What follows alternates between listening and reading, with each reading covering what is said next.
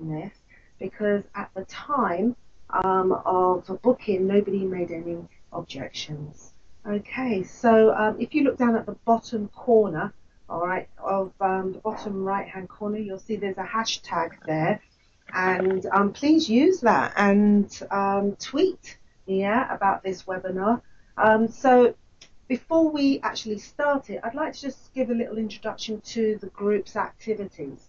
And what we do is we share best practices via conferences, Twitter, webinars, surveys, and our digital capability community forum. And here we go. Here's an example of a conference. There's one coming up very soon. It's actually on the 15th and the 16th of May, and it's our spotlight on digital capabilities, number 4, and it's from theory to action. And it's going to be held at the Radcliffe Conference Centre in Warwick. And, you know, so if you are actually interested in going along, then what I will do, if I can just paste this in, all right, there you go. I've put the link into the chat for you there. All right, so what we also do are 60-minute tech talks, and the next one that's coming up will be on the 1st of May, and this one's going to be all about digital leadership development at the University of Leicester. So we're going to hear from Ross Parry and Nevin Moldina, and they're going to discuss how they've worked with HR to incorporate digital into the leadership development program. So we are always looking for people to share their experiences. This is a platform for the community. And so if you have a project or if you have something that you want to share with the rest of the community, just give me an email, drop an email to me, and maybe we can set up a date. Okay, so I'm going to move on. So we're going to, if I just go back there, I think there was a link I should have actually thrown in there, because most of these webinars are actually recorded, and you can find them actually on YouTube, the USISA website, but you can also find them in our digital community, our digital capable community. So there you go, there's the link for that one there. All right, so I'm just going to move on, and this is the forum itself. Okay, so please join. If you've not joined already, there's the address there for you to join. And we have discussions going on there. You have people that are actually, you know, putting their blogs on there about topics about technology. So it's quite interesting. So there's a link for that one. And just going to move on. And we also conduct surveys as well. And the last survey that we did was 2017. It was a digital capabilities survey. The report is actually on the website, and we are actually in the planning for the next one. Okay, so some of the questions that we're going to cover today are actually you know, from this report, the 2017 one. So if you want to have a look at the report and recommendations, then there's a link for that as well. Okay, so swiftly moving on, this is what you're here for. You want to know about the approaches to embedding digital capabilities for staff. And our two guests that we have is Karen Barton. She's the Director of Learning and Teaching at the University of Hertfordshire. And then you've got Dr. Elaine Swift. She's going to follow shortly. And she's a digital practice manager. That doesn't say organisational, does it? But that's what she does, organisational development at Nottingham Trent University. So what I would like to do is to pass over to Karen. So Karen, could you please take over the slides for me? Yes, I can. Thanks very much, Lorraine. Wonderful. I hope you can all hear me. Yes, and, I can hear you. Good, thanks, Lorraine. And I'll talk for, I think, about 10 minutes. I'm going to race through a few slides in 10 minutes so that others have plenty of time to speak. I'm happy if you've got questions, if you want to post them in the chat. I'll either answer them as they come up because they'll be relevant, or I'll answer them at the end of the presentation if we need to, and I haven't covered them already as part of the presentation, if that's okay. So I'm just going to talk to you about our journey, I suppose, because at University of Hertfordshire, I'm sure it's like other institutions and most of you joining in today in the webinar, we are on a journey towards trying to develop digital capabilities for staff across the institution. And this is really just telling you where we are, how we got to where we are, and where we hope to go next. We had a review, as I'm sure lots of people do have from time to time, of our Office of the Chief Information Officer, as it was called a couple of years ago. And one of the recommendations from that review was that we developed digital capability profiles for our staff as part of the outcomes from that review, try and assess our staff skill levels and identify requirements for digital capabilities across the institution. And then having done that, look to deliver and develop our digital capability training and development for staff and for students. So our first step in doing that was to set up a scoping group, really a steering group, about a year ago, and it was drawn from staff and students from across the institution, and we pulled in staff from academic schools, from the professional staff areas across the university, from our staff development areas, the traditional staff development areas, from human resources, from our learning and teaching information innovation centre, and other areas that are responsible for staff development, and students. And really what we did initially was, as I think a number of people have done, is look at the JISC capabilities discovery tool and participated in that pilot as one of the institutional case studies.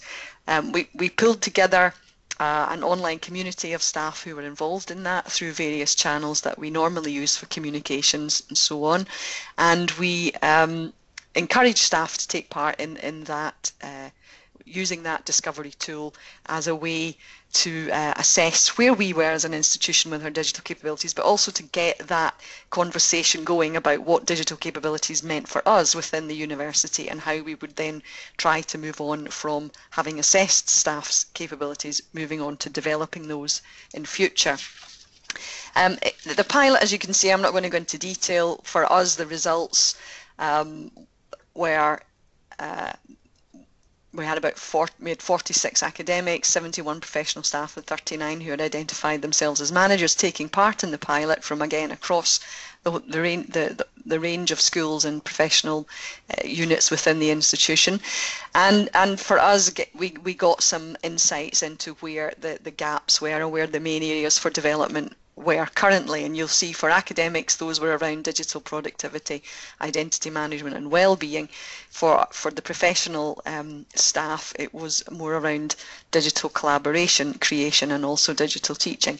That was interesting in itself, but really I think the main thing for us was, beyond giving us just a snapshot view of proficiencies and gaps, it really generated the discussion around the language of digital capabilities, what it meant to different people, and started getting us to think about what we currently had in the way of development for staff around those skills, and where we were looking to fill gaps that we currently weren't producing. So it was about winning hearts and minds to some extent, but also giving us some steer as to where we needed to develop resources and other forms of supporting staff. At the same time, and this is perhaps where the interesting part for me comes, at working in Learning and Teaching Innovation Centre, we were remodelling our own CPD framework for academic staff. So we had pulled together our 2-year training programme for, it's a very small slide, I know the print's very small, but you can zoom into it maybe and see some detail in there. We were looking at what we provided for staff over their first 2 years with us as new members of academic staff, whether they were brand new to teaching or whether they'd come from another institution and were already experienced in teaching but needing developed and inducted into the institution at the University of Hertfordshire, and also what we were providing for staff who were longer term with us, 3 years plus and 6 years plus in in the institution, and we were looking at how we developed CPD and staff development across those different stages of the academic lifestyle. And we were aware that quite a lot of, in that lifestyle, we were embedding a lot of digital capabilities, and we were looking at just mapping that out at the same time as we were doing this, the digital capabilities toolkit. We had produced these learning landscapes, as we call them, for staff at different stages of their life, as well as part of our CPD framework, showing that learning takes place in all sorts of different ways. We were calling this an entitlement model, really, that staff are all entitled to training. It's not just required to have CPD in training, but that it's something that we think is one of the advantages of working in the institution, is the level of support that we give and the level of support that you get from various sources, from colleagues, from doing your job, from the literature and from the CPD that we provide. So we were looking at trying to take that kind of work and what we were doing with our CPD frameworks and also the digital capabilities framework, and thinking about how we could merge these two things together into one kind of landscape. So that's really where we are. We're at this point where we have we've used the toolkit, we have created our framework, and we are now at the point, if we look at the right hand column of this slide, where we are looking at how we can map the digital capability frameworks and the elements of that framework to our academic CPD framework, and to promote where we are currently providing opportunities in terms of digital capabilities, and identifying where there are gaps and what sorts of training, support, advice and so on that we might offer to fill those gaps. The second stage of that really is extending what we've done for the CPD, for the academic framework, into a blueprint for staff in professional areas. So exploring, taking that framework that we have for academic staff, using that as a blueprint for staff in our other professional services areas. And then our third phase of phase 2 of our programme is to look at our students' digital capabilities using the digital student tracker, and look at how we can support our students' digital capabilities going forward. We now have a fairly representative, or a very representative group who are, I'm just going to go back, sorry, who are again drawn from across the whole of the university, from different areas of the university, and we've got joint senior sponsorship at the senior level. Our Deputy Vice Chancellor, as Chair of our Library and Computing Services Board, sponsors the project, along with our Secretary and Registrar as Chair of our People Board. And between them, if you like, there's a technical aspect to this, and then there's the people aspect that we're trying to bring together. We are tying it very much into our CPD process, our appraisals and reviews from individuals and from line managers coming together to agree CPD actions, and various triggers, traditional triggers being our induction and probation stages, the general appraisal review, our annual programme team reviews and so on, and the various other annual cycles around NSS action planning and so on, that would trigger something to us that would flag up the need for digital capability development as part of our CPD framework. And we're trying to map that, as I said, against our learning landscapes about the different ways in which you might acquire those digital capability skills, not necessarily just through attending workshops, but through other activities, through other colleagues and so on. And on this slide, I've got a note of all the different academic schools, professional support units who are engaging in this pilot to take our CPD framework, the digital capabilities framework, engage in that mapping exercise and that self-assessment, and then look at how we can help deliver digital capabilities through that CPD framework blueprint.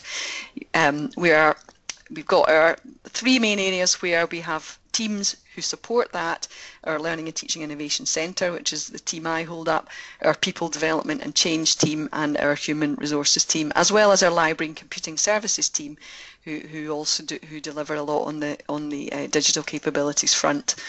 And that's really where we see we are now, is this partnership approach, and we've got a whole bunch of people, and from the slide that I've put up, we've got our, as I said, Library Computing Services, our Learning Teaching Innovation Centre. We have within our schools, we have champions who work with staff in terms of introducing the use of the VLE and how to develop learning and teaching resources and so on for students. We have student technology mentors, and we have our HR people development team. All of that group really looking at delivering different parts of that digital capabilities framework, either in one-to-one sessions, through online courses that we've developed ourselves on our VLE, through external resources like lynda.com and so on that we subscribe to. And that's where we're looking at heading next, is really trying to map from the CPD framework, the digital capabilities, to the type of support that we can provide, and give that landscape and that pathway for all of our staff to move forward on. That sounds lovely. Okay, wonderful. And I hope that was 10 minutes roughly. Yeah, roughly. Thank you so much, Karen, for sharing that with us. I'm going to move swiftly on to Elaine. So Elaine, can you take over as a presenter? And have you got the slides? And away you go. Okay, I hope everybody can hear me. It's good to talk to everybody today, and I was just going to present a very few number of slides just about digital capability at NTU. And similar to Karen, we've definitely been on a journey, and ours started a reasonable amount of time ago when, actually, with the formation of the team that I now lead, it came together through a reorganisation which prompted some rethinking about how we looked at supporting the development of digital skills, digital competencies, because prior to that we very much had an IT training team, but it had not necessarily thought about the whole range of skills and competencies that we really want to look at, which we now put under the umbrella term of digital capability.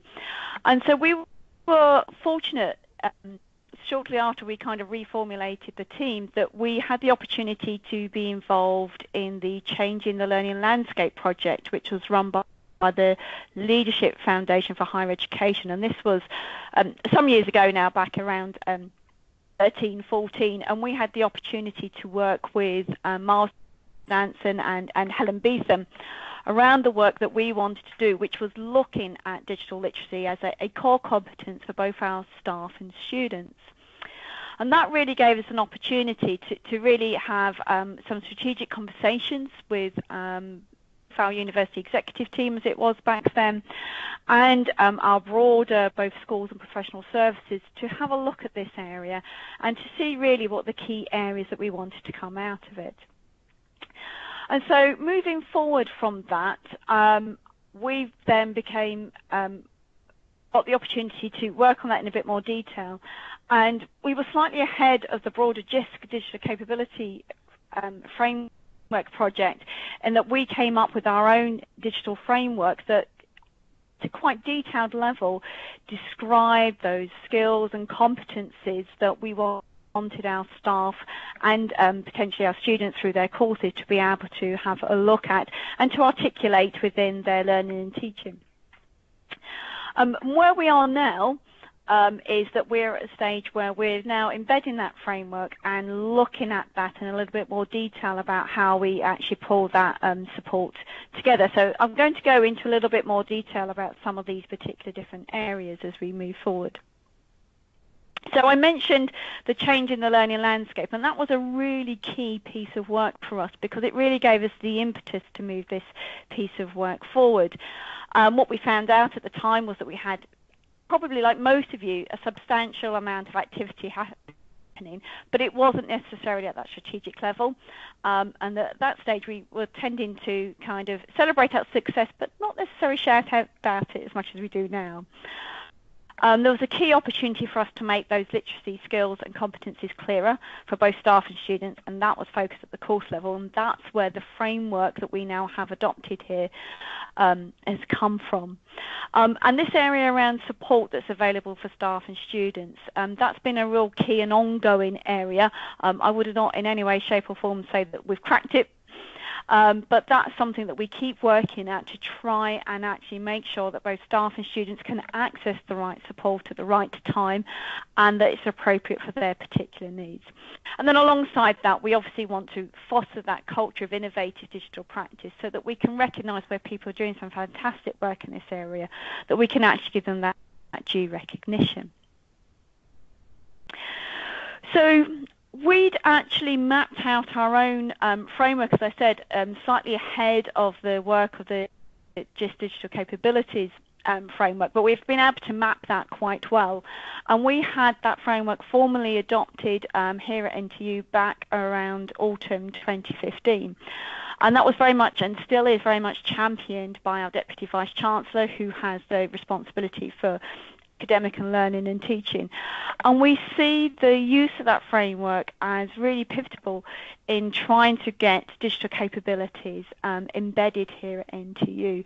And one of the appeals of that framework in that it articulates at quite a reasonable level the skills and competencies that we want our staff and our students to have is that it provides that common vocabulary that we can have across this institution to try and engage individuals and courses in terms of how they embed digital capabilities within learning, teaching, research, and for our professional services.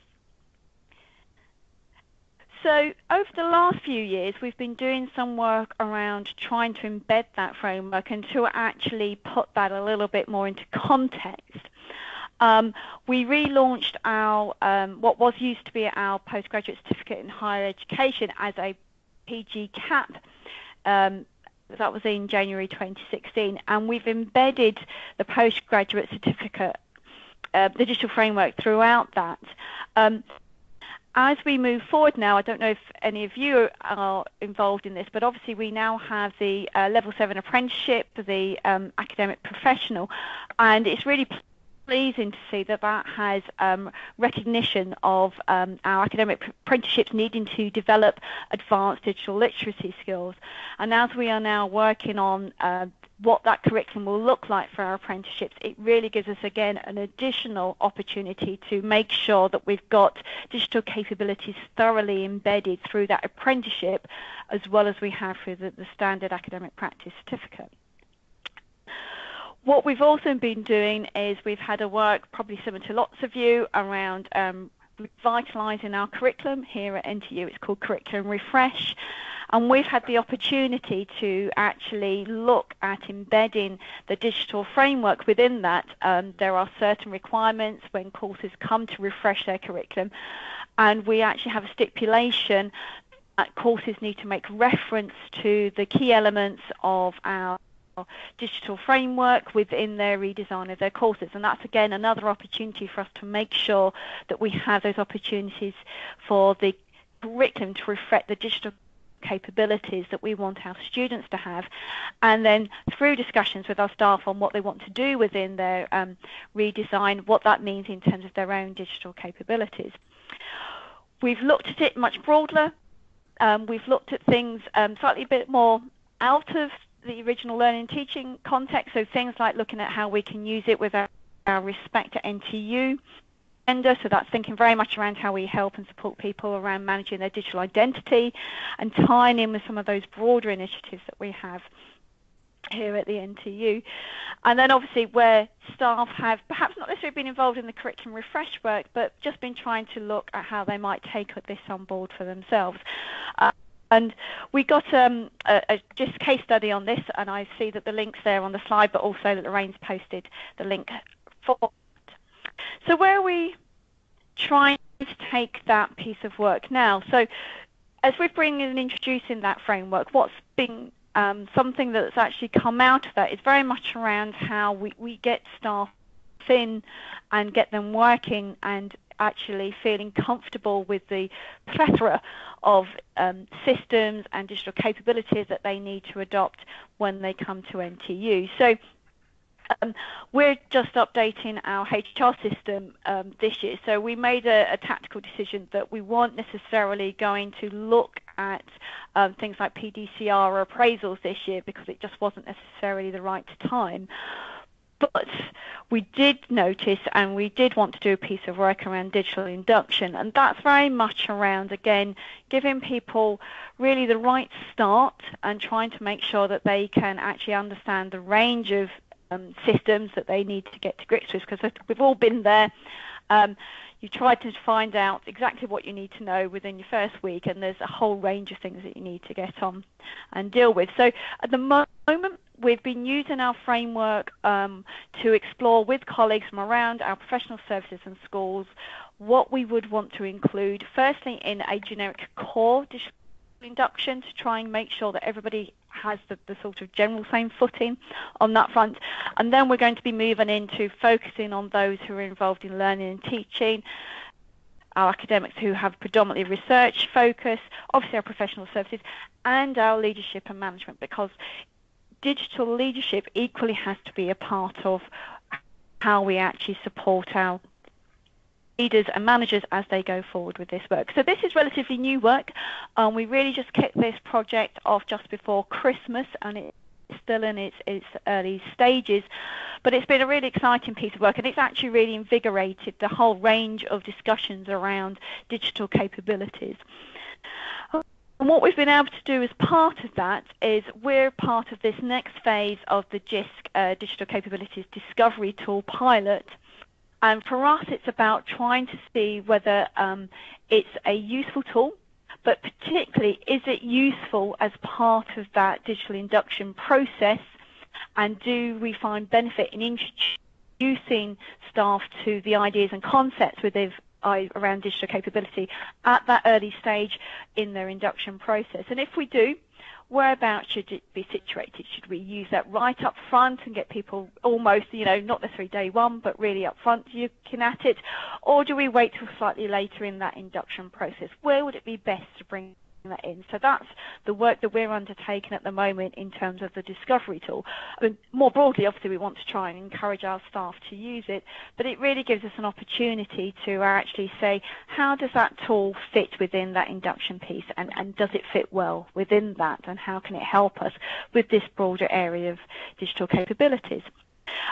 So that's where we are at the moment, and that's the types of things that we've been working on here at NTU, and I'm more than happy to take any questions on that front. Yes, thank you so much for that, Elaine. So if you have any questions for either Elaine or Karen, could you please put them in the chat for us on the side, and we can get them to answer those questions. Oh, sorry, Lorraine, I think I've just stopped the presentation. That's fine, it's not a problem, I'll start it again. So has anybody got any questions at all? I mean, they're both fine examples of how to, embed. In fact, I would love it as a template for our university, because we're not as far ahead as these two universities are. Okay, so we have a question here. It says, it's for Karen. I'm interested to know how your pilot program worked and a bit more detail. So Karen, are you there? Hi, yeah, I'm just turn my mic on again. Hi, Alex. I'm not sure what you mean by the pilot program. I think the pilot program for us was the testing the digital capabilities tool itself, and looking about trying to assess whether or not it was something that we could use as a framework to help us identify what were the key digital capabilities that we would then embed within our various our CPD framework initially for our academic staff, which was fairly well advanced. Thank you very much, Lorraine. You're going back to the. I'll go back to the. Yeah. So our CPD framework, which we had mapped out for academic staff, and we looked at whether or not the Just digital capability tool would work for us to identify things which would then be mapped into this framework itself. We did actually try some other tools, but we looked, and one of the tools that we actually looked at was the NUS tool that we can, that's our the NUS tool that students are asked to self-evaluate or use to evaluate how well their course is digitally capable. But Karen, can I just stop you then? Can you just yeah. take over the presentation, and then you can just move to the slide that you'd like to show. Wonderful. There we go. Yeah. So we had, I think we looked at the as I said, the NUS tool. We looked at the Just digital capability tool. They were really the only tools we looked at this stage, and we thought there's no point in us reinventing a wheel. And from our point of view, the main difficulty is mapping the digital capabilities to the framework that we have internally. Okay, can I just stop you there, Carol, and just say this? I think it's Lishi Solomon. She says, one of the biggest problems we have is getting people on board. I have tried without much success in the past. How did you get senior leadership on board, and what were the selling points? For me, from University of Hertfordshire's point of view, as I said, we'd had a review of our library and computing services, and it was one of the recommendations from that review that we would look at digital capabilities strategically in the institution, and look at how we would develop staff across the institution to develop their own, or first of all to assess and then develop digital capabilities as part of their entitlement to CPD going forward. So there was actually a big push from that review, but the Deputy Vice Chancellor really sponsored that right from the word go, and saw it as a key strategic issue for him to take hold of and to drive forward. At the same time, and I think what helped was we were looking at replacing our virtual learning environment. So there was a technological need, if you like, for certainly academic staff and some professional staff who deal with the VLE to upskill a little bit, because they were going to be moving to use a different platform, and so there was an impetus there to get everyone up to speed in using that. So a number of things came together, I think. The new CPD framework that we were creating, the review of library and computing services, and the new VLE, making that quite a very high level strategic way forward for the whole institution. Okay, and how about you, Elaine? Could you answer that question? How did you get the people on board, the senior management on board? I think to a certain extent, I started maybe at an ever so slightly lower level initially. That some of our directors, our Director of Centre for Academic Development and Quality, our Director of IS System, the Head of Organisational Development, the equivalent as it was then, to get some momentum around this. And then we were really lucky. Again, it's around timing and using a particular vehicle sometimes for getting things on board. So we had the opportunity to go forward for this Change in the Learning Landscape project. And then at that point, I got the Pro-Vice Chancellor for our academic on board, saying, look, we are all trying to achieve this. This is a real opportunity. And that process actually facilitated the strategic conversation. So the actual process of the Change in the Learning Landscape meant that we could get the Vice Chancellor, Deputy Vice Chancellor, etc., into a room, and that was actually facilitated by consultants. So it was a real opportunity for us to actually engage and have that senior level conversation. What's been important since then has been about maintaining those links and keeping that engagement going forward. Our Deputy Vice Chancellor is very much on board with this. She's very very keen to keep digital innovation and promoting that as part of what NTU's brand. So I think we've just been out lucky that we've been pushing an open door on that front. Yeah, I can say that at my institution, we had a digital champion, which was the director of information services, and so he kind of put forward a project to the leadership team, which they are going to be taking part in a pilot survey, and we're hoping to sort of lead down, so it's going to be like top down kind of approach. And so that was one thing that we had. We had a digital champion. But what I'd like to do is just move on and ask. There was a question asked by Alicia Owen, and it was for you, Elaine, and it was all about the apprenticeship scheme. All right. So I'm just going to post a link in the chat. Is to hope that's come up. So the government, as you know, has the apprenticeship scheme, and one of the standards that they have brought forward is an academic professional. So most institutions at the moment, if they've got a PG CAP or a PG CHE, I think some of them are looking to align that with this particular professional standard. And obviously from an institutional point of view, we get charged a certain amount in the apprenticeship levy, and the academic professional is a way of us to be, quite frankly, to claw back some of that money as well. But you actually go and have a look at that professional standard and the endpoint assessment that is associated with it, you'll see that it very clearly states that apprenticeships have to demonstrate an advanced level of digital literacy, which is great from our point of view because that's that hook in, and it gives us a real opportunity to really go forward and embed that within it. And I think there was another question around how we've embedded digital capabilities within our postgraduate certificate, subject to obviously what we're redoing as part of our revalidation for the apprenticeship. It's a bit of both. Because we have the framework, we can be quite explicit about the framework itself and actually making sure that that's actually stated up front. But equally, it's something that just threads through. So all the way through, we will be using digital technologies, learning technologies to raise individual students' digital capabilities. But we will be pointing that out to them as we're going along and doing it as part of that. It's also aligned to the UK PSF, the HEA Fellowship, and as you know, as part of that, it's K4, you have to demonstrate the appreciation and use of learning technologies.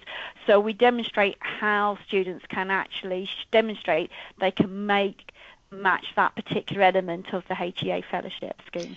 Elaine, you've got Alicia saying that she loves the idea of this curriculum refresh. Okay. All right. So, so was this at validation time? Were registry / quality involved then? Quality at the school level, yes.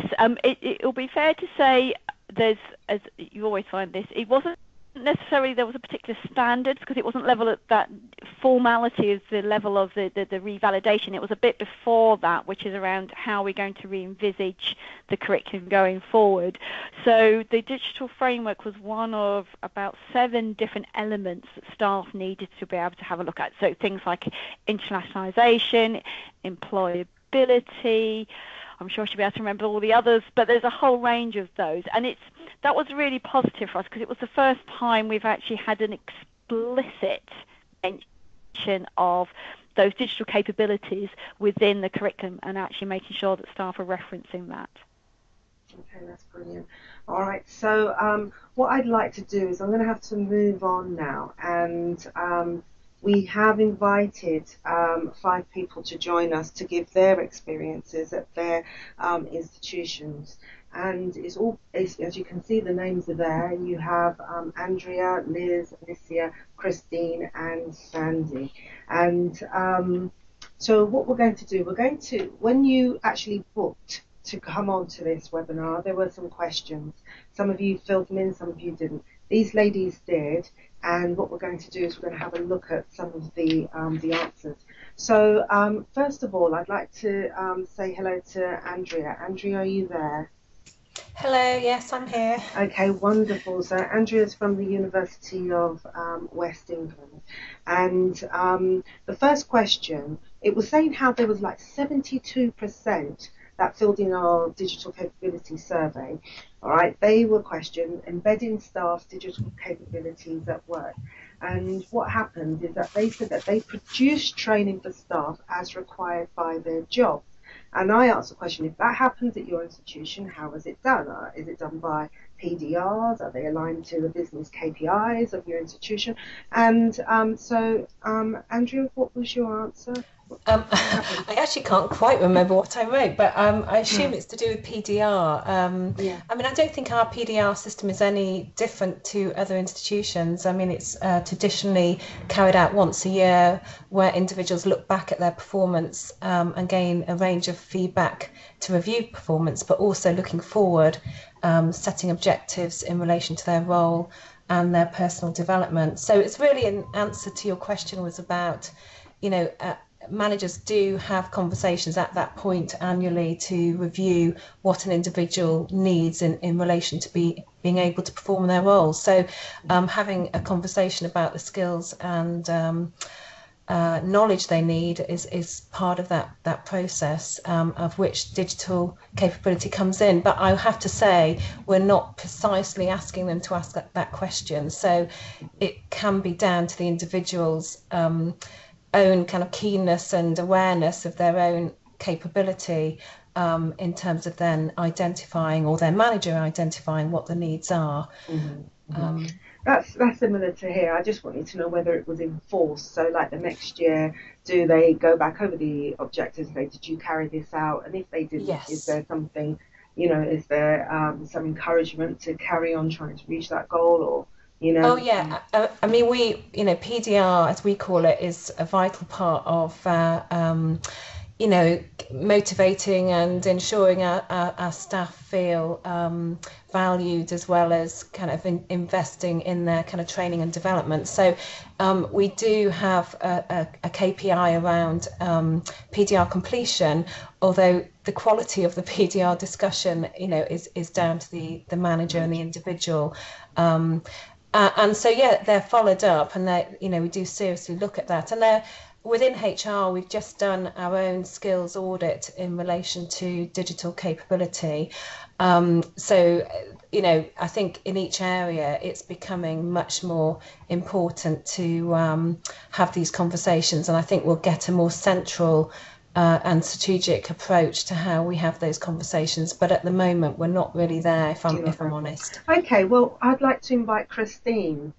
Christine's from Lancaster University, and what's happening at your institution, Christine?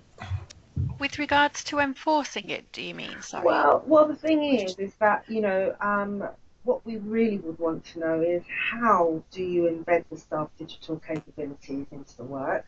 All right, okay. And so I know that you mentioned something about some frameworks.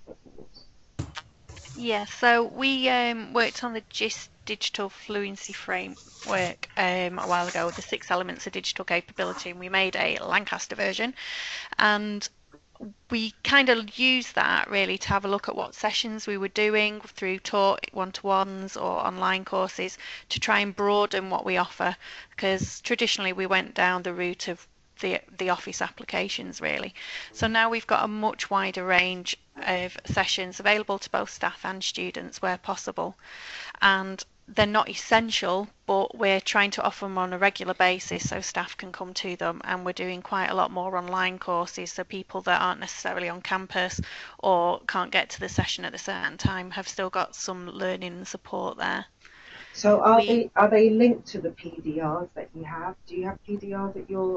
We do PDRs very much like Andrew was saying, to be honest. So we don't necessarily reference the digital skills training within them. However, that is something that we will be looking at in the future. But for now, it is very much ad hoc on whether the individual brings it up at the PDR or whether the line manager brings it up. Okay, that's wonderful. Sandy, are you there? Is it possible for you to... Hello. Hi, Sandy. Do you want to tell us what goes on at your institution as well, please?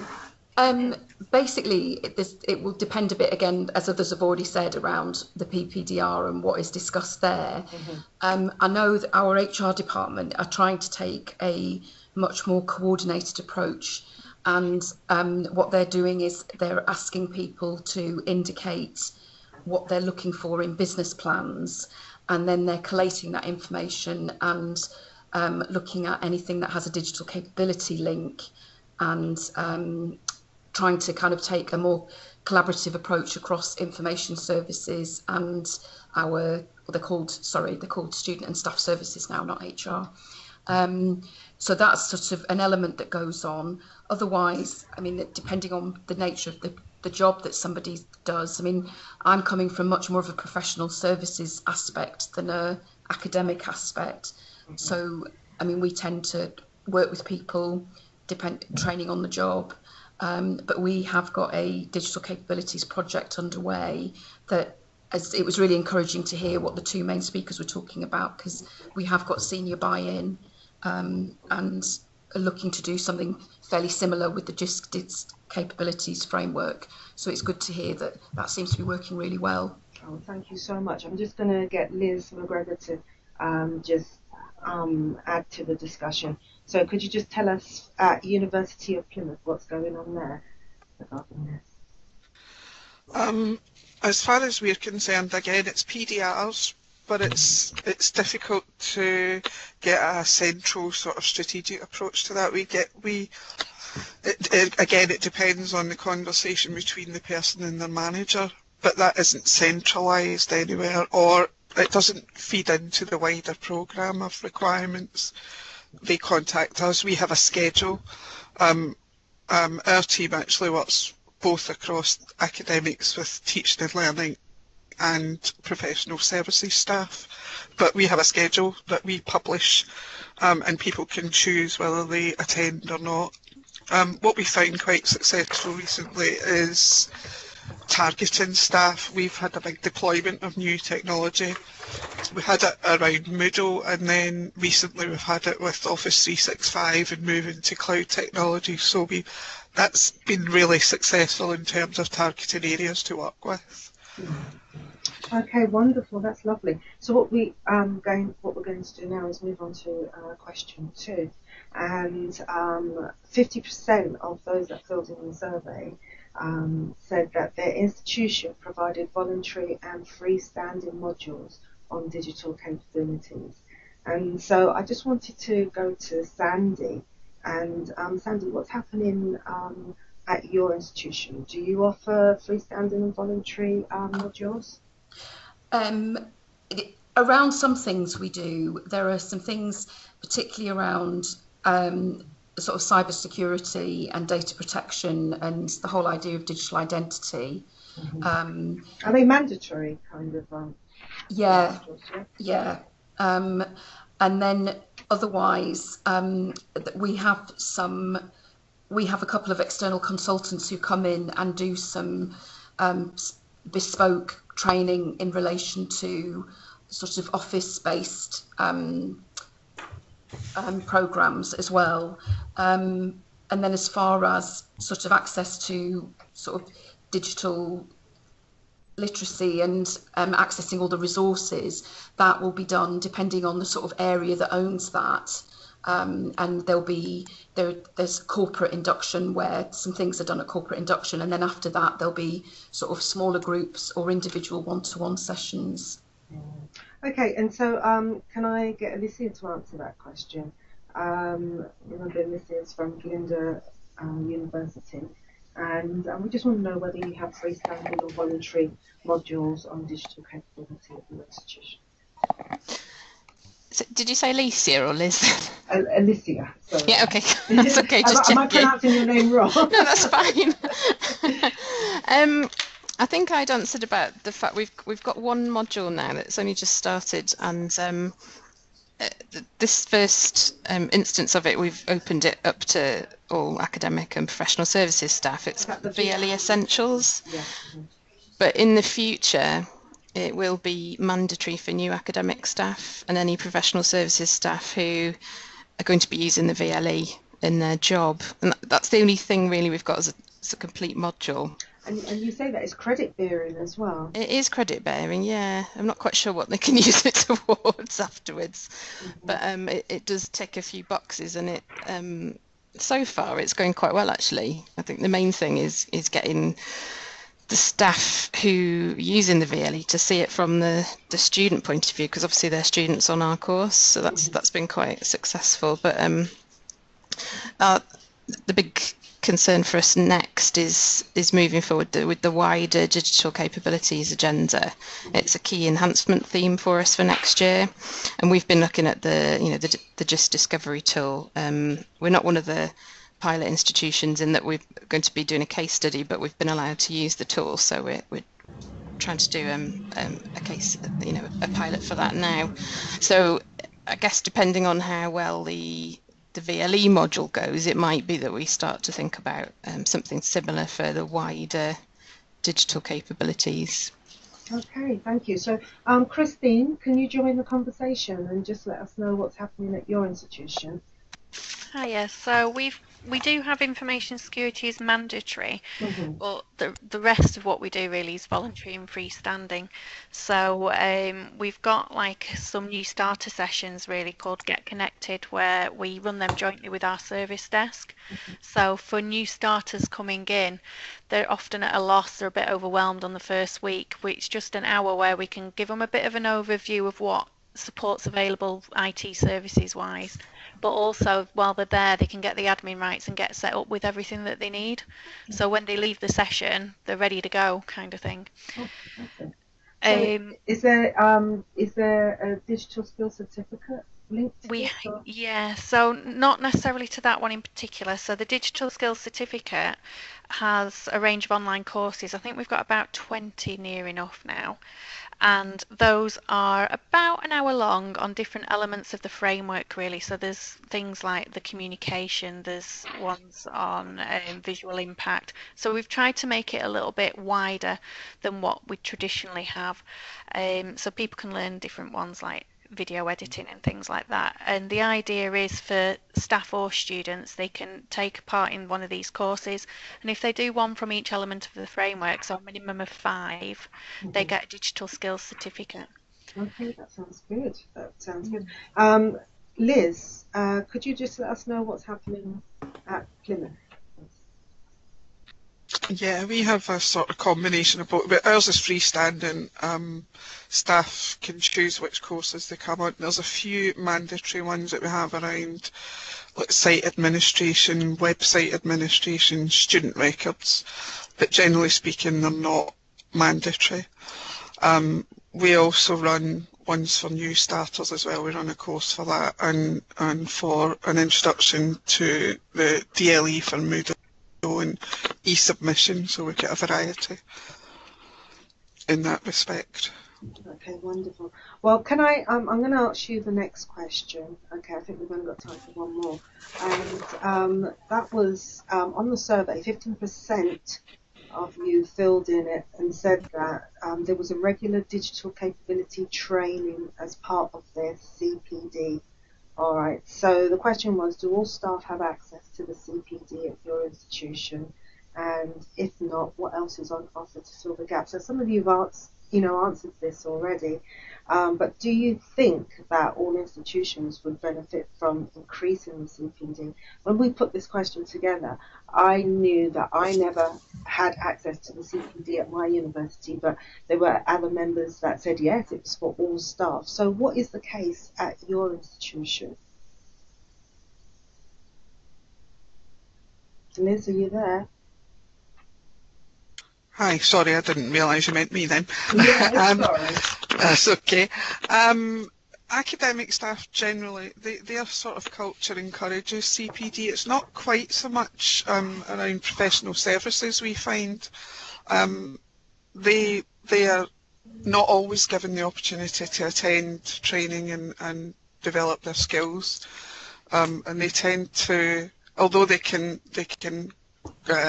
choose to sort of attend the course, they don't always get protected time either to practice the skills, or they have to, it's work commitments, so they may have to cancel at short notice to cover other people things. So it's not part of the norm, if you like, that they can just go on and do courses. Yeah, I hear what you're saying. Yeah. Do you remember, I think it was Karen Karen, was it you that was saying that you're going to use what you've done with the academics as a template for the professional service staff? Yeah, and that was, am I correct? Was it you, Karen, that was saying that? Yes, yeah, I'd said that. Yeah, we've got our CPD framework for academics, which incorporates the PG cert and everything else, and mapping to HA. But we're going to use that same model if we can, to try and extend that to all staff, so that they have identified ways and routes of getting the digital capabilities integrated into that first 2 years with us during probation, and then onwards throughout their CPD as they go. Sorry, can I just say that we're currently working on a tool to develop that for professional services staff. We've started a pilot with students and teaching staff as well, using the JISC framework. But we've sort of adapted that a bit for professional services so that they get the opportunity to assess their skills and then discuss that with their managers, and share an action plan and things. So it's about raising the profile for professional services staff as well as the teaching staff. I'm going to have to stop the discussion there. I'd like to say thank you very much to all of you who participated, and I hope that, you know, those that were listening in actually got some kind of idea about what the community is doing and where they are at. There's lots of discussion going on in the instant chat there. So this will be recorded, or is recorded, and it will be put up so that you can have a look to see what people have been saying and things like that. I'm just going to quickly move on and finish by just going back to the main slides and just reminding you, if you want to know more, if you want to see what other people are actually doing, then we do have a spotlight on digital capabilities #4 on the 15th and the 16th of May. And there are still spaces there, so go on to the ICISE website and book yourself a place. And if you want to hear more about people's approaches, then of course tune in to our 60-minute talk. Alright, and the next one is, as I said before, it's going to be presented by Ross Parry and Nevin Maldina. And we do have many more that are actually coming up. We just haven't publicised it yet, but we're going to have quite a few, so please keep an eye out for them. And I'd just like to say thank you very much for coming, everyone, and we'll see you again next time. Okay, so thank you and goodbye. And can I just thank you, Karen and Elaine? Thanks very much. Okay. Thanks. Thank you. Thanks, everyone. Okay, thank you. Bye-bye. Bye.